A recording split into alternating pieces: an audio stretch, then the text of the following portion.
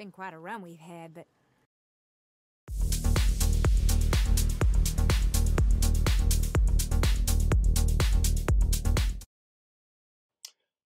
Howdy viewers, Brad, proprietor Barstool Entertainment, doing a wrap-up of my third playthrough of Red Dead Redemption 2. As you saw in the previous video, link down below, I achieved 100% complete for Red Dead Redemption 2. I guess I was a bit shocked that a little more than a quarter of percent of people who played the game went for this achievement. But thinking back on what I went through to achieve this, I understand. So, no regrets? Regrets for what? I have no regrets. Was it worth doing? Yes, with caveats. Going for this achievement made me understand the world of Red Dead Redemption 2 and how vast and intricate it really is. Compared to my previous two playthroughs, I had to really immerse myself into the game. But it also took a very long time, and there were plenty of annoying things along the way. Would I do it again? No, not at all. Not unless someone paid me six figures to do so, half up front and not refundable. I started my third playthrough with the goal of 100% complete back in September of 2023. I usually played a few hours on the weekends with more time during the winter to play, and I finished in February of 2024, according to the actual achievement on my Series X. So 6 months to play, sometimes intensively to get to 100% complete. If you are watching this video, it is July of 2024. All the videos, including the 100% complete video paying respects, were recorded during my third playthrough. Interestingly, 100% is technically not 100% complete. You've just did what was required of the official game to complete 100%. There are still items to find, animals to observe, and treasure to hunt. Videos after this will be from my third playthrough that I recorded while still exploring the world after completing 100%. And the world is just that vast and detailed that you're not really going to get everything.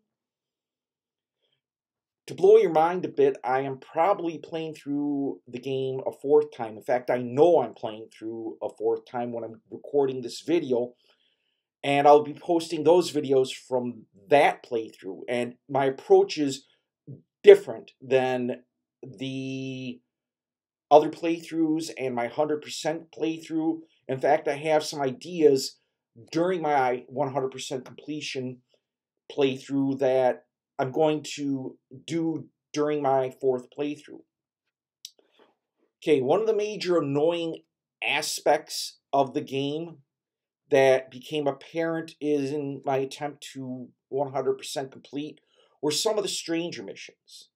The dinosaur bone mission, the legendary fish mission, hunting requests, the rock carving mission. They can be started by Arthur and finished by John.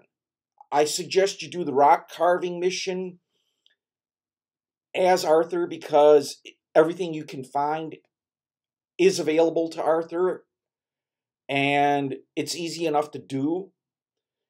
You know, Arthur can finish the 4 hunting requests, but John has to finish the 5th hunting request. And to be honest with you, I'm just leaving that off. And even the dinosaur bones mission and the legendary fishing mission have to be completed by Arthur, but can be started by John. I'm debating if I want to start them and just leave them for John. Then there's the mission Duchesses and Other Animals, which starts in Chapter 4 And I supposedly, I understand that John could finish it if Arthur starts it. But in my previous 2 playthroughs, when I started it, I was never able to really finish it. And so you get this really short window where you can fulfill all of Algernon's requests and do it as Arthur, and it's an extensive, annoying farming thing because sometimes the animals don't spawn and you gotta find different, like, flowers, and they're hard to find. And unless you do some intensive research or you have a guide or something, it's very hard to complete this mission. And it's very annoying, and I understand why people just quit, because my first 2 playthroughs, when I started this mission, I just quit halfway through. And I suggest you do complete Duchesses as Arthur 100%, because once you wind up in Guarma, there's no knowing if it will relaunch or if it's over with as John. So, yeah, that was an annoying part. And then some of the challenges were really annoying. I mean, you have to complete all the challenges as Arthur and then only a few as John, but you can complete most as Arthur. The only one that you really can't complete as John or as Arthur and you have to do as John is the Herbalist Challenge, because going to New Austin is really, really complex. Most of the hacks or glitches are patched over, and the one you can do with this wagon or cart, way too much time to do. Just give up on Herbalist number 9, and when John comes back, finish it off, and then finish off the whole Herbalist challenge. And then some of the challenges like Gambler and Explorer were just totally useless.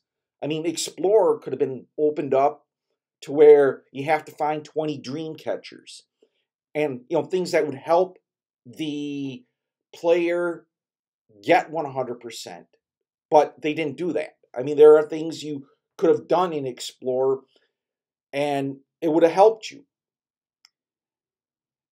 And then the Bandit Challenge, well, parts of it could not be completed until you progress the game to Chapter 4, and that was kind of difficult in some ways because, oh, well, I got all the Bandit challenges complete up to this point, and then I have to progress the game to Chapter 4. Maybe it was by design, I don't know. But it's just one of those things that really kind of made the game a little annoying. And then doing 100% complete, I mean, it gave me a lot more in-depth look and the greater insight of the characters. Arthur, I always play as like an anti-hero. And then when I was doing some of the challenges, his honor got really low. And it was interesting on how he was treated as by the NPCs and even by camp members when his honor started to really dip down compared to high honor. I mean, even Dutch kind of went off on Arthur about how, well, we had a good time until you started shooting everything up. I'm like, wow, okay. Never saw this before. And speaking of Dutch, he reminds me more of a cult leader rather than an actual leader with a plan. I mean, Dutch talked big, but he seemed more enamored with how people followed and obeyed him versus actually doing anything for the group. And it became extremely apparent near the end of the game when Arthur was dying. And John had kind of recognized that. And he was saying something to Arthur, but Arthur was a little more, oh, no, it's just Dutch being Dutch. Stuff like that. And then John is actually a more insightful and interesting and intriguing person than you think. I mean, he does observe things and he makes comments about things to other characters. I'm like, okay, yeah, that is really insightful. I mean, let's face it, he is a little more intense and intelligent than you think. And of course, Micah was always a bastard and a jerk, and killing him is always awesome. No matter how many times I play the game, when I get to the point of killing Micah, it's just awesome.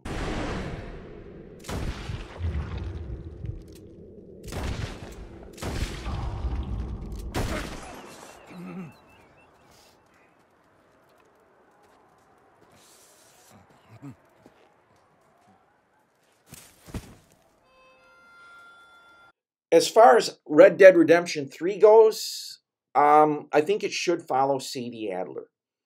I mean, it's 8 years between the end of the gang and Arthur dying and John returning.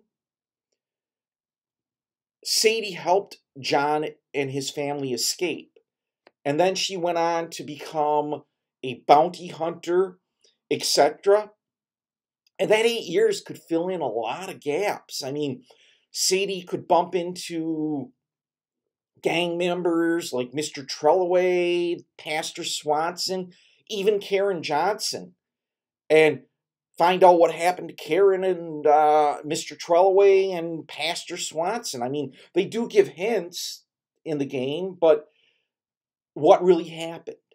And then Sadie's journey to Mexico and becoming a bounty hunter would really be awesome. And you could bring the game up to the point where she, as her final thing, writes a letter to John at Pronghorn Ranch.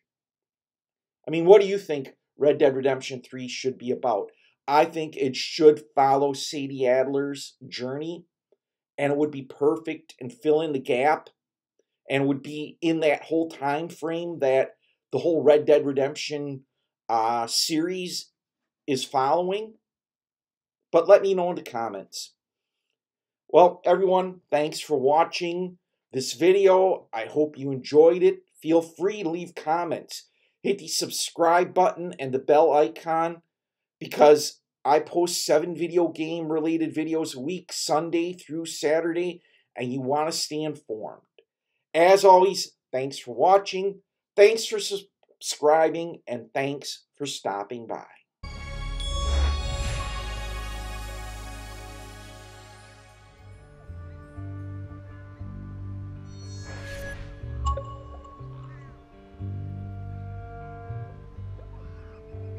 Guess we're just about done, my friend.